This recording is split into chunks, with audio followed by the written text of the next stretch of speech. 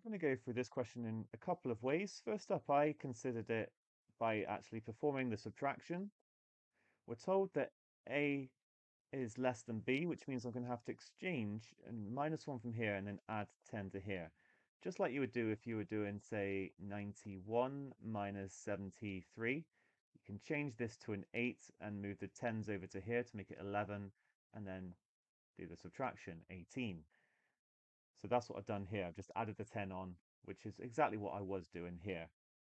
So that means A plus 10 minus B must equal 6, and therefore A minus B is equal to -4, B minus A is equal to 4.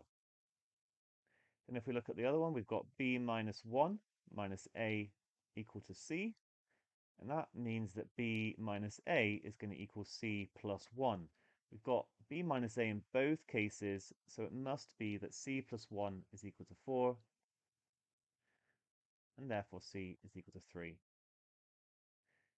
Note that we haven't found A and B, and actually there's more than one answer. As long as they differ by 4, then we could do, for example, 51 minus 15. That would equal 36.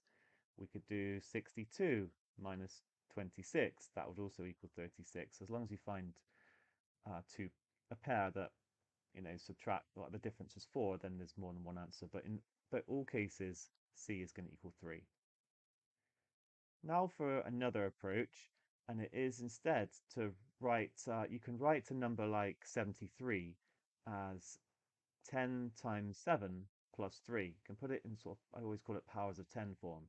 So we can write BA as 10B plus A.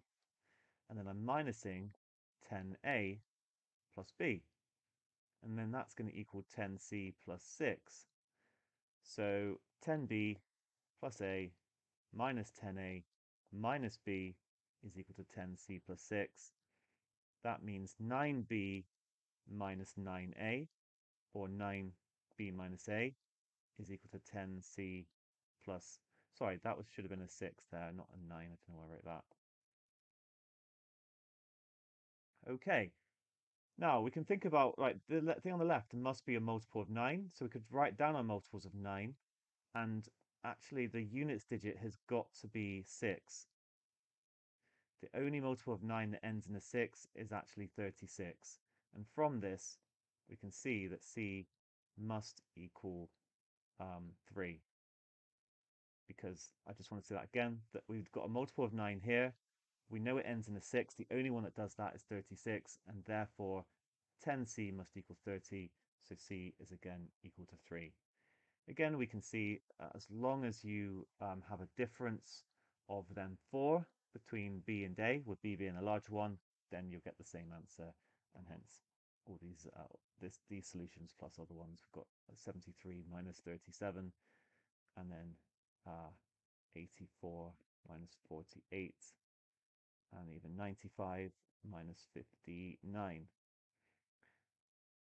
Could we go with, no, well, we could maybe even go 40 minus 0.4 as our last solution. Anyway, C is equal to 3.